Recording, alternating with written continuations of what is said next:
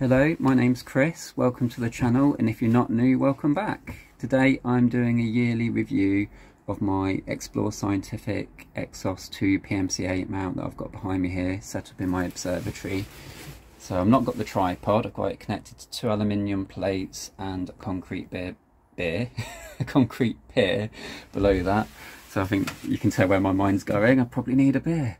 But yeah, what do I think to this mount a year on? Now, value for money wise, it's probably hard to beat because this currently retails for £769 in the UK, and I think it's $999 in the US. So by GOTO mount standards, for a reasonably heavy duty GOTO mount, that's not too bad at all. That's quite reasonable, and it's got some very good pros to it, like it's actually quite quiet when it's balanced because it's belt driven, and that also seems to make it quite accurate as well for its tracking. And the clutches are also really nice and smooth to undo, they don't get caught and jammed, and the bearings, even on declination, unlike the Celestron AVX, are just buttery smooth, and you can see how well balanced that is because it's seesawing and it'll just eventually stop horizontal. But a lot of mounts would just be like stuck in a position like that because the bearings are quite stiff on declination. So really good, and it's the same on right ascension as well, just really smooth to move around, dead easy. So it's got proper bearings. It comes with two counterweights, each one's 4.5 kilograms, so a total of 9 kilograms of counterweight. So I think that's 20 something pounds, 2.2 pounds per kilogram, and the payload capacity is 12.7 kilograms for imaging, which is quite decent for a mount at this price, I think. Now, belt drive wise, you can actually access the covers to actually see where the belts are. So they are just underneath those covers there, if I can get access to it, so you can see how the belt is. So that's a nice touch for maintenance there. This is easier said than done when you're looking for a phone camera. So I'll put that back on for now. Hopefully it doesn't fall off during the rest of this overview. So yeah, it's kind of a between an EQ5 and an HEQ5 class mount really. It comes with a illuminated polar scope as well. I can get that off.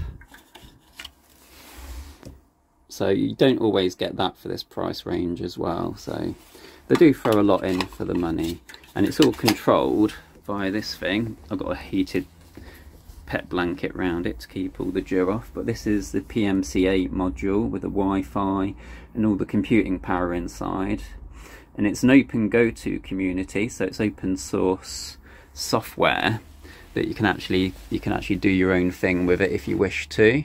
And the software this runs is, we'll go over to the laptop, this ExploreStars. Now, this will run on Windows 10, Amazon, iOS, Android. I've got it running on Windows 10. There is a quirk to this that sometimes you have to like disable your firewall to get it to connect to the mount.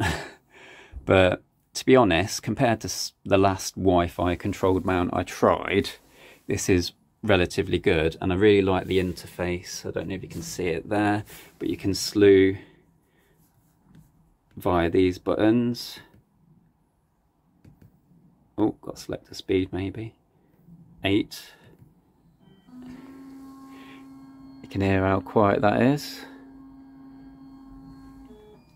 Or you can grab this thing here, got a compass, and you can just literally move it around.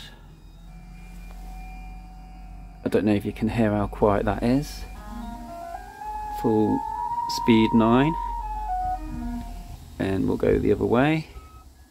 So it's moving on both axes. Now it sounds pretty quiet considering a lot of mounts are really loud, but if I moved this out of balance, the motors would make a ratcheting sound, because you have to have it perfectly balanced for this to work well with a high payload. And yeah, I think Wi-Fi mounts are getting better. I've heard good things about the AZ GTI as well, and that seems to work well. So a few years back, Wi-Fi mounts were just kind of quite tricky things to use, but I think we're really getting there with all this tech now. But yeah, I may be moving this mount on to fund a really big mount. And I've also got another toy that I've just received from First Light Optics. They've kindly loaned me a refractor, a very cool refractor, so I'm looking forward to showing you guys that, but I won't do that in this video. I'll be mean and keep you hanging. I won't give it away, but obviously just join me next time if you want to see what that cool refractor is. You might be able to guess, but you'll see more of that next time. Appearance wise, it looks slightly old-fashioned with these connections here, these old serial connections, and the style of the mount, but I quite like it. I think it's really cool, and it's robust, and the tripod that I've got in my loft is quite a chunky affair, so I think it kind of sits between the EQ5 and HEQ5. But yeah, anyway, that was a quick yearly update.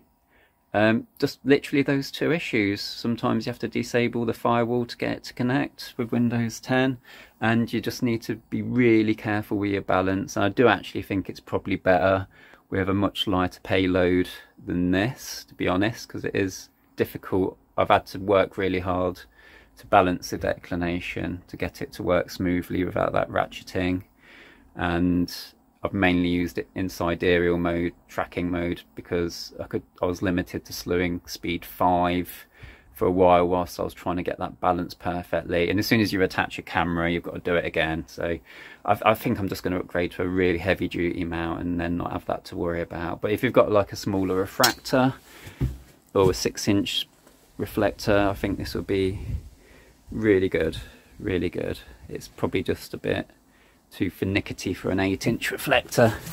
Anyway, that's cool.